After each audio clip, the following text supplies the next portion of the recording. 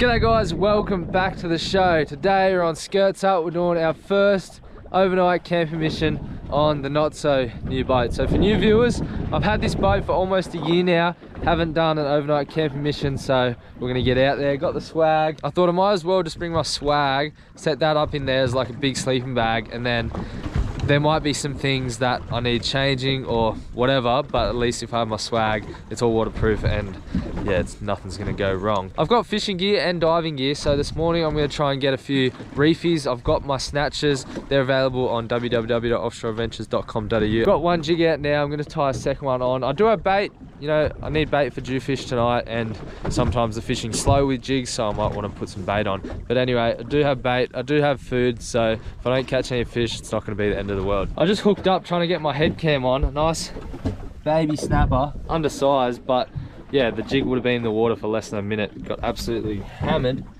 on the 80 grammer. Hopefully, I'll see you in a couple of years, mate, when you're a lot bigger. Mwah! Oh, another fish on the silver 80 gram. No fish for the orange yet. It's still dropping down, I guess. This is something shit. But when you're fishing with jigs near the bottom, you kind of have to expect some shit fish. Another tiny nanagai. These are really nice eating, these nanagai, but not really what I'm after today. I just came in to go squidding because the snapper fishing was shit and hooked up first cast. Hadn't even got a wind in, I hooked up. Well, I got him. He's in the net. Not a bad one. Only a small little calamari, but they all taste the same to me, so he's coming back with us. Second squid on the same little cheap squid jig. I've actually got an expensive one on that one. And this guy is 2.0 right now. I like the more expensive squid jigs, but at the end of the day, I don't really think you need them, but I do find they go better for me, but the cheap ones still work. Oh, come here, buddy. Don't squirt me. Oh, you slippery, slippery, slippery dog. The cheap squid jig is dominating. 3-0. It's always first cast. I give that one a twitch, and then this one, as soon as I get back, it hooks up.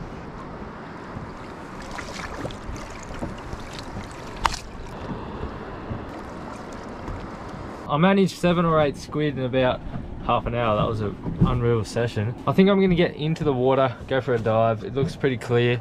It's 19 degrees, so it's not too bad. And we'll try and shoot some fish, maybe some crays. But yeah, I wasn't going that well on the snapper. Well, I was going terrible on the snapper. So we'll try and get in the water and show you guys some fish and some lobsters, hopefully. Anyway, I'll see you in the drink. Phew.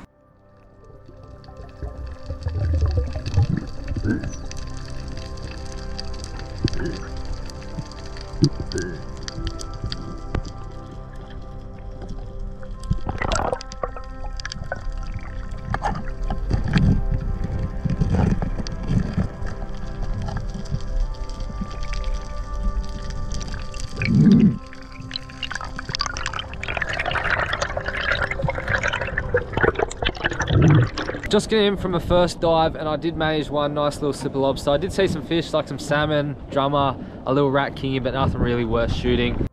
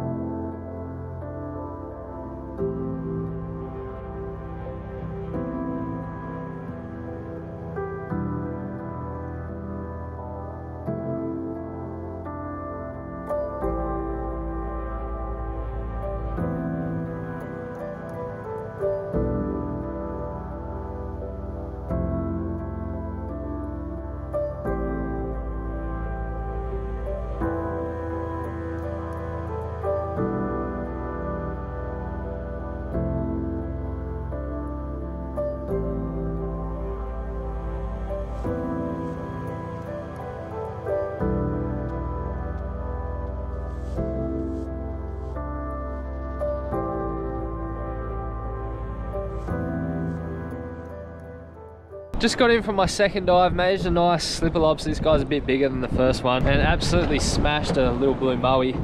No size on most of them, like they're not huge fish, but getting a feed, so it's going all right. So we're gonna hop back in. I did see some bonito right at the start. Didn't even have my gun loaded. They were big bonito. So I'm gonna go to a spot I know that holds bonito, and hopefully we'll find some.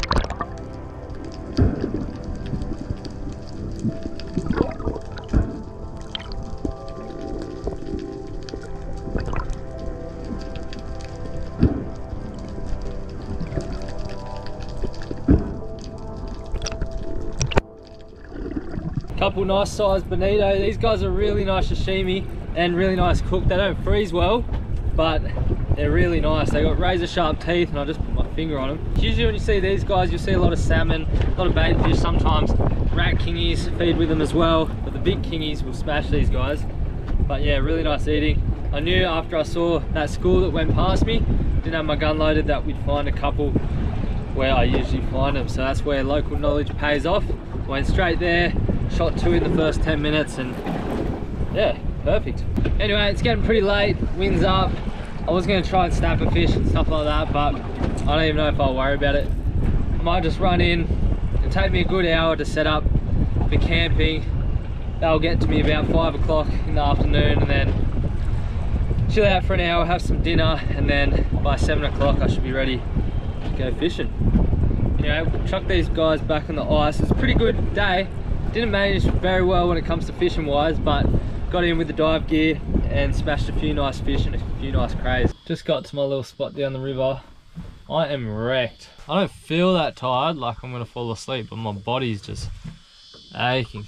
Well, I seem to have made an awful discovery.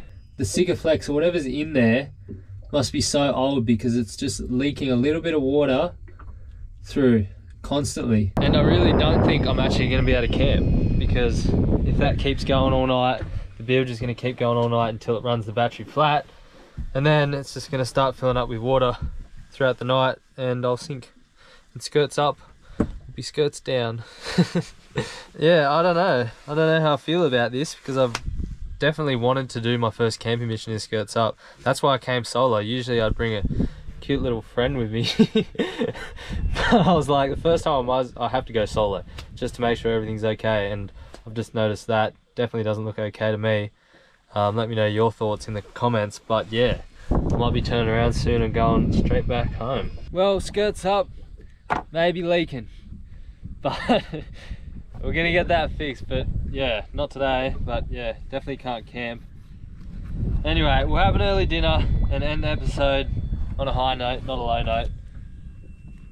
Bilge will save me right now, but in the end of the day, it's better me noticing now than 2 hours down the track when it's dark, or 5 hours down the track when the bilge stops working and I'm getting wet because the water's coming over the top of the boat. So yeah, I'm glad I noticed then. It is annoying, but that's exactly why I decided I'd come by myself, just in case something went wrong, just like it just did. And yeah, there's no one else on board, it's just me. Oh, this knife is blunt.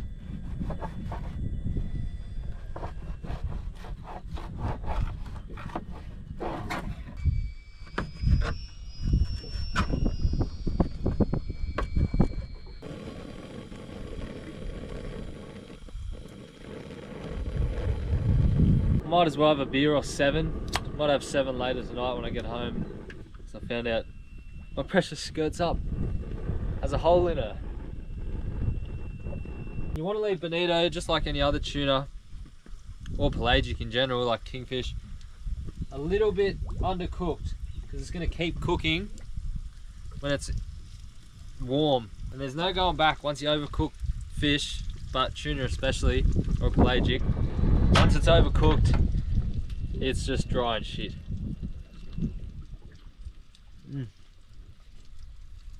Well, that is good. That's actually cooked to perfection. I left it a little bit raw in the middle, but while I eat that, it's gonna just keep cooking. Anyway guys, I'm gonna smash this wrap, make another wrap, smash that beer as well, and then smash it home before it gets too late. But anyway, thank you guys for watching. I'm sorry this ended badly, but you know, there's not much you can do about that. I'm glad I noticed now. So if you're gonna take one good thing out of this episode, it's that I noticed now and not later. Anyway, if you want any merch, www.offshoreadventures.com.au. If you want any snatches, not that they did very well today, www.offshoreadventures.com.au. And I'll see you next episode. Don't forget to hit the like, comment and subscribe, and wish me luck for my next boat camping adventure on Skirts Up. See you then. You.